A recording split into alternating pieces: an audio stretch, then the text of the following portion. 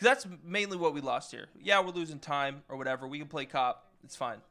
But I just lost months of work because Randy and fucking Francis shot me. You know what's fucked about Koil? Is on Francis, he fucks me, and on Otto, he fucks me. Otto hired Sophia, which is now detrimental to the company and burning it alive and costing me over $1 million.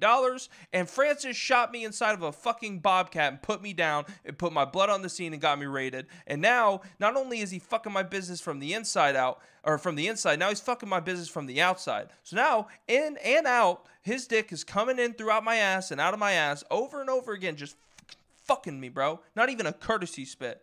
Koil's an op. Koil is the fucking ops. I bet Soze's gonna walk through this fucking door right now.